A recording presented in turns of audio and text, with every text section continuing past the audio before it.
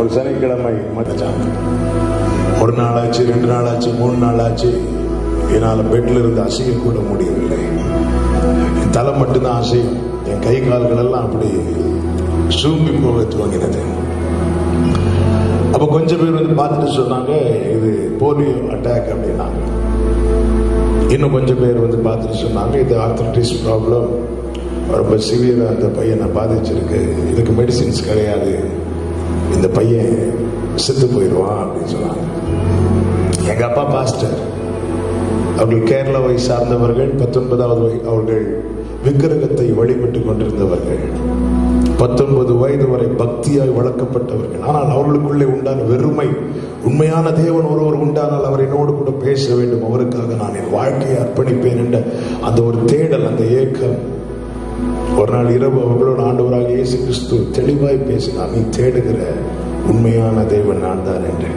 அப்பொழுதே தன்னை முற்றிலுமாய் அர்ப்பணித்து எல்லாவற்றையும் விட்டு உடுத்த உடையும் கையில் ஒரு வேதாகமாக புறப்பட்டார்கள் கர்த்தருக்காக.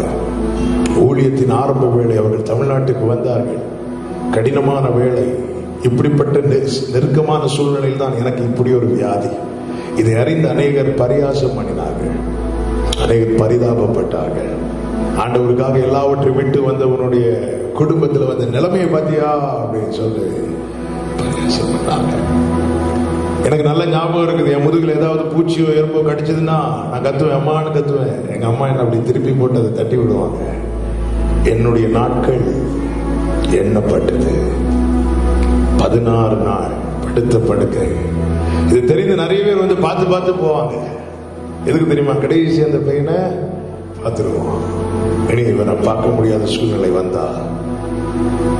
16 நாள், 16வது நாள் என் தகப்பனார் கலங்கின கண்களோடு என் பக்கத்தில் வந்தார், முழங்காப்படியிட்டார். ஏன் இப்படி வந்தாங்க அப்படின்னா, அடுத்த நாள் அவங்க ஒரு கன்வென்ஷனுக்கு செய்தி கொடுக்கணும்.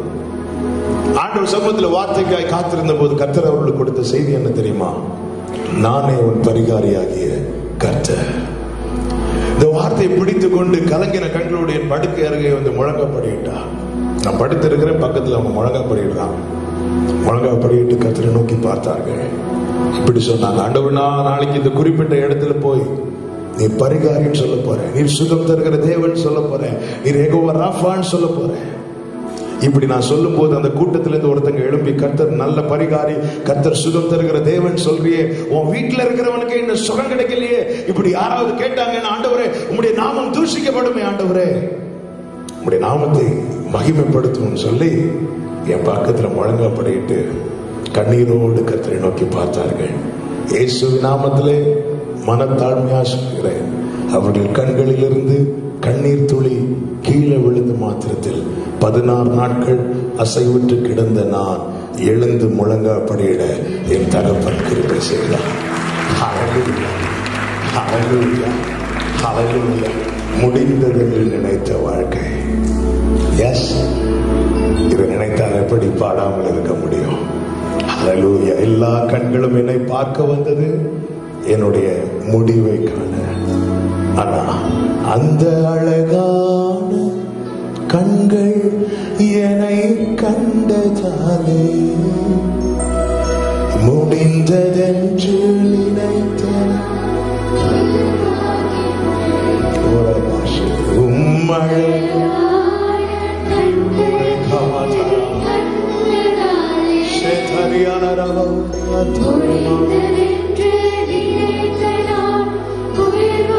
கர்த்தர் அனுமதித்த இந்த பாடுகளின் பாதைக்காய் ஸ்தோத்திரம். நேற்று இப்படி ஒரு பாடு என் வாழ்க்கையில் இல்லாமல் இருந்திருந்தால் இன்று இப்படி ஒரு பாடல் என் நாவில் பிறந்திருக்காது. நேற்றைய பாடுகள் இன்றைய பாடல்கள். இயேசுவின் நாமத்திலே சொல்லுகிறேன், இன்று தேவன் அனுமதிக்கிற பாடுகளின் பாதை நாளை உன்னையும் பாட வைக்கும். விசுவாசிக்கிறவங்க கரங்களை தட்டி ஆமென் சொல்லுங்க பார்க்கலாம். என் ஆண்டவர் எதை செய்தாலும் அது தீமைக்கல்ல, நன்மைக்கே செய்கிறார். அவரை குறித்து வேதம் சொல்லுகிறது, அவர் மங்கி எரிகிற திரியை அணைக்க மாட்டாரா? திரி எப்பொழுது மங்கும் தெரியுமா? நமக்கு தெரியும், எண்ணெய் குறையும் போது மங்கும். இப்பதான் நமக்கு இன்வெர்டர், ஜெனரேட்டர் எல்லாம் இருக்கு.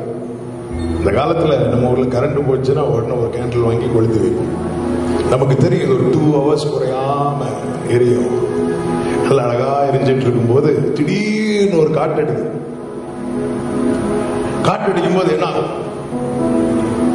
அணைஞ்சிருமா? அணைய போகுமா? அது அணைய போகும். அதை பார்த்துட்டு இருக்கிற நாம என்ன செய்வோம்? உடனே கையை வச்சு அது அணையாதபடி பத்தி பார்ப்போம்.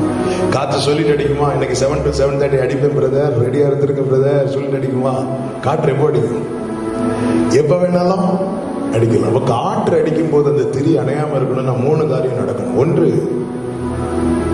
நாம் அந்த ரூம்ல இருக்கணும்.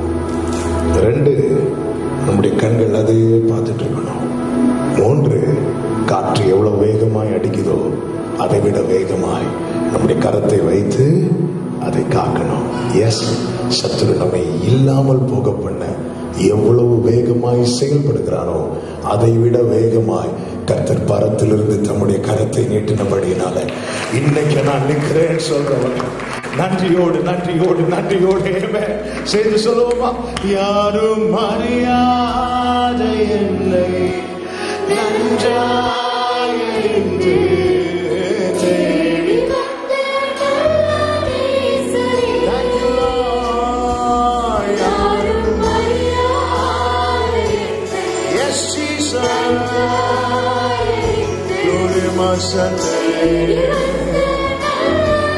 ரெண்டு கரங்களை உயர்த்தி அம்மாவை பார்த்தும் அழகான கண்கள் என்னை கண்டதாலே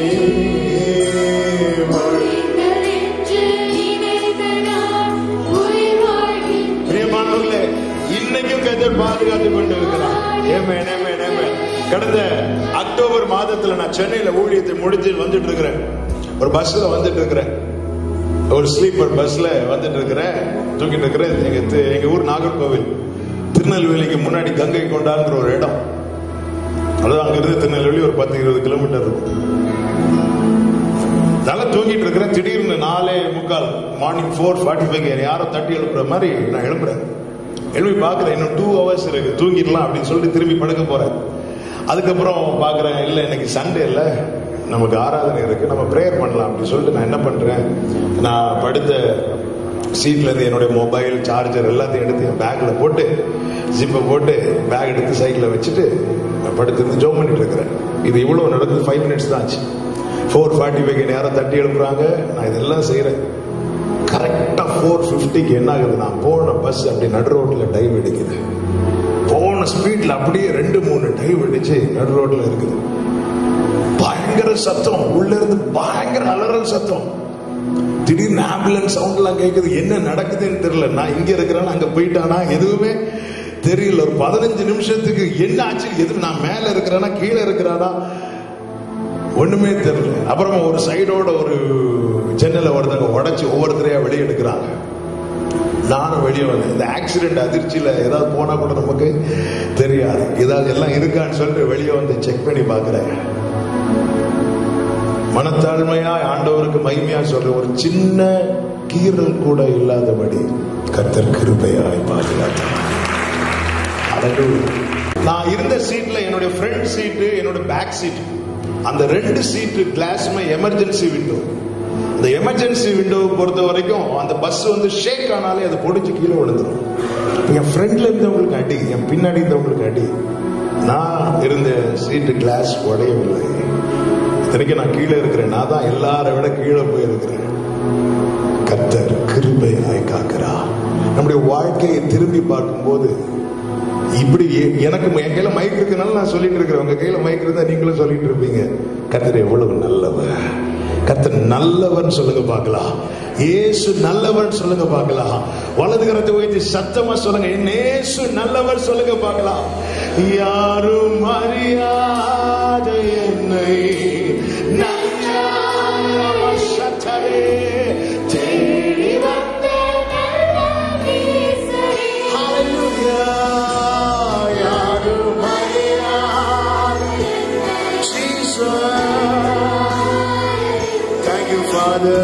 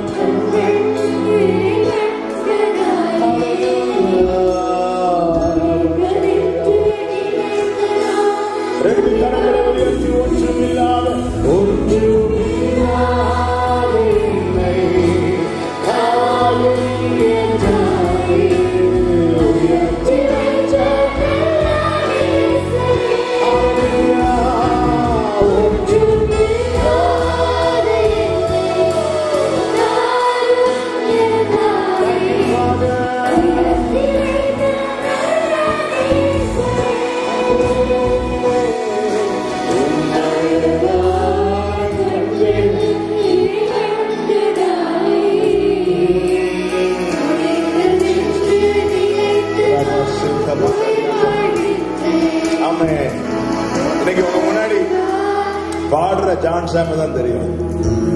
எனக்கு +2 படிக்கிறது வரைக்கும் பாட்டே வராது. எங்க வீட்டுல நாங்க 5 பேர். இது என்னோட அண்ணன், அவங்க தான் எங்க சர்ச்சில் கீபோர்டிஸ்ட். எனக்கு அடுத்த ஒரு தம்பி இருக்கிறான், அவன் நல்ல கிட்டாரிஸ்ட். தங்கச்சி நல்லா பாடுவா. கடைசி தம்பி ஆல்ரவுண்டர், அவன் எல்லாம் பிளே பண்ணுவான். 2வது பையன் தான் நான். நமக்கு பாட்டு வரவே செய்யாது. சின்ன வயசுல VBS ரெக்கார்டிங்க்கு தம்பி தங்கச்சி எல்லாம் வந்து கூட்டிட்டு போவாங்க. நான் பார்த்துட்டே இருந்தேன். நீ அதை காண்பாய் புசிக்க மாட்டாங்கிற மாதிரி எனக்கு நல்லா ஞாபகம் இருக்கு. எங்க சண்டே ஸ்கூல்ல ஒரு வாட்டி சண்டே ஸ்கூல் நடக்கும்போது கார்ல வந்து தம்பி தங்கச்சி கூட்டிட்டு போறாங்க. சண்டே ஸ்கூல் டீச்சர் என்ன கிண்டல் பண்றாங்க, நீயும் இருக்கிறீங்க அப்படின்னு சொல்லி கிண்டல் பண்ணாங்க. எனக்கு அது ஒரு பெரிய விஷயம் அப்ப தெரியல. நான் காரில் எழுபது கிரிக்கெட் பேட்டை தூக்கிட்டு ஓடிடுவேன் கிரவுண்டுக்கு. +2 வரைக்கும் அவ்வளவுதான். அப்பதான் +2 படிக்கும் போது எங்க அண்ணனுக்கு சிங்கப்பூர்ல வேலை கிடைக்குது. அவங்க என்ன கூப்பிட்டு ஒரு நாள் திட்டுன்னு திட்டுறாங்க. இங்க பாரு, அவன் கிட்டா பிளே பண்றான், இவன் பாடுறான், நீ ஏன் உனக்கு ஆண்டவர் தந்த கிருபையை நீ போக்கடிச்சிட்டு இருக்கிறியே அப்படின்னு சொல்லி நல்லது வாங்க வாங்கிட்டாங்க ஒரு நாள். அப்படி வாங்கினால்தான் இன்னைக்கு நான் இங்க நிக்கிறேன். அந்த வயசுல நமக்கு யாராவது அட்வைஸ் பண்ணா, நமக்கு அந்த வயசுல எந்த வயசுலயுமே நமக்கு யாராவது அட்வைஸ் பண்ணா பிடிக்காது. அது எனக்கு பெரிய விஷயமே தெரியல. அவங்கள பிளைட் ஏற்றி விடுறதுக்காக ட்ராண்ட்ரம் ஏர்போர்ட்ல போய் நிக்கிறோம். அப்போ எங்க சர்ச்சில் இருந்து கொஞ்சம் பிரதர்ஸ் வந்திருக்கிறாங்க, கொஞ்சம் ஃப்ரெண்ட்ஸ் வந்திருக்கிறாங்க. அப்ப அதுல ஒரு சகோதரன் கேட்டார், சரி நெக்ஸ்ட் யார் சர்ச்சில் கீபோர்ட் ப்ளே பண்ணுவாங்க அப்படின்னு. எல்லாரும் என்ன பார்க்க, நான் வேற எங்கேயோ பார்க்க. அப்போ கேட்டாங்க, இவன் இதை ப்ளே பண்ணுவோம், இல்லை இவன் ப்ளே பண்ண மாட்டான். தம்பி கிட்டார் ப்ளே பண்றான், தங்கச்சி பாடுறான், கணேசன் நம்பி ரிதம் ப்ளே பண்றான். இவனுக்கு என்ன தெரியும்? இல்லை இவனுக்கு தெரியாது. பாடுவானா இல்லை பாட மாட்டான், படிப்பானா இல்லை படிப்போம். ஸ்கூல்ல போன படிப்பு வராது, சர்ச்சில் வந்தா பாட்டு வராது. அவன் ஒண்ணுமே தெரியாது, ஒண்ணுமே தெரியாது. அப்போ அந்த நண்பர் பக்கத்துல வந்து என் காதுல ஒரு வார்த்தை சொன்னார். என்ன தெரியுமா அது சொன்ன வார்த்தை? இந்த குடும்பத்துல நீ பிறந்து ஒருத்தங்க உடையதுக்கு ஒரு வருஷம், ஒரு மாசம், ஒரு வாரம் தேவையில்லை. ஒரு வார்த்தை, ஒரு அதுவரை நான் நல்லா சிரிச்சு ஜாலியா பேசிட்டு இருந்தேன். இந்த வார்த்தை அவங்க வாயிலிருந்து விழுந்ததும் சுக்குனோட உடைச்சிட்டேன். வெளியே அழுத அசிங்கன்னு சொல்லிட்டு வேதனையெல்லாம் உள்ள இருந்து கடித்து பிடித்துக் கொண்டு வேஷமாக வெளியே சிரித்து வீட்டுக்கு வந்தோம். வீட்டுக்கு வந்தது எங்க அம்மா கிட்ட சொன்னேன், அம்மா எனக்கு சர்ச்சில் போய் படுக்கிறேன் அப்படின்னு. இருக்கு தெரியுமா, அழணும், எனக்கு சத்தம் அழணும். நம்முடைய கெப்பாசிட்டி இருக்கு, அதுக்கு மேல ஒரு பாயிண்ட் கொண்டா கூட நம்ம அதை தாங்க முடியாது. அழுதுதான் தெரியும். அப்போ ஒழுங்கு பிரேயர் கூட எனக்கு பண்ண தெரியாது. பிரேயர்ல கண்ணு கூட போக மாட்டேன். அப்போ நேர எல்லா விண்டோஸையும் க்ளோஸ் பண்றேன், கதையெல்லாம் அடைக்கிறேன். ஏன்னா சத்தம் போட்டு அழுது யாரும் கை கொடுத்தாங்க. பண்ணது கீபோர்ட் எடுத்து சொல்லிட்டு வச்சேன், ஓடுது. நான் பிறந்து வேஸ்டானவே, கண்ணீர் மட்டும் அழுது அழுதுட்டு கடைசி ஆண்டவர் பார்த்து சொன்ன, ஆண்டவரே நீ வறண்ட நிலத்துல நீரூட்டை உருவாக்க இந்த ஜான்சன் ஏதோ ஒரு நாட்டை உங்களால முடியும். பாட சொல்லிட்டாங்க தான் கேட்டேன். அப்பா என்ன பாட்டே எழுத வச்சாரு. எனக்கு கீபோர்ட் சொல்லிக் கொடுத்தார், கிட்டார் சொல்லிக் கொடுத்தார். என்னோட 5வது வாரியம் தான் உம் அழகான கண்கள். என்னோட ஃபர்ஸ்ட் 4 வாரியம் மியூசிக் நானே பண்ண என் ஆண்டவருக்கு செய்தார். இன்னைக்கு மீட்டிங்ஸ் எல்லாம் போடும்போது ஜாய்சன் பேக்கெட்ல அழகான கண்கள் பாடலாசிரியர் போடும்போது எனக்கு சிரிக்கவா அழகான தெரியல. எவரையும் மேன்மைப்படுத்தவும் பலப்படுத்தவும் என் தேவனால் ஆகும். எவரையும் மேன்மைப்படுத்தவும் பலப்படுத்தவும் என் தேவனால் ஆகும். இந்த பாடலை கேட்டு அநேகர் தன்னுடைய சாட்சிகளை அனுப்பி விடுவார்கள். நான் ஆண்டவரை பயன்படுத்தினேன். இந்த வேஸ்டா அவரை வேஸ்டா மாற்றிக்கிற ஆண்டவரை எவ்வளவு நல்லவரப்பா, நீ எவ்வளவு நல்ல வேஸ்ட் நாமங்களை சொல்லுகிறேன். ஆண்டவர் பட்சபாதம் அல்ல, தேவன் அல்ல. கர்த்தருக்கு முற்றிலும் வாழ்வை விட்டுக் கொடுங்க, முற்றிலும் வாழ்களை தாழ்த்துங்கள். ஆண்டவரை நீர் ஏதாவது செய்யாம இனி எனக்கு வாழ்க்கையில் நீ எனக்கு எதுவும் இல்லைன்னு சொல்லி உங்களுக்கு கம்ப்ளீட்டா சரண்டர் பண்ணுங்க. அது ஒரு முடிவல்ல, அது ஒரு ஆரம்பமாக இருக்கும். 2 கரங்களை வாதத்துக்கு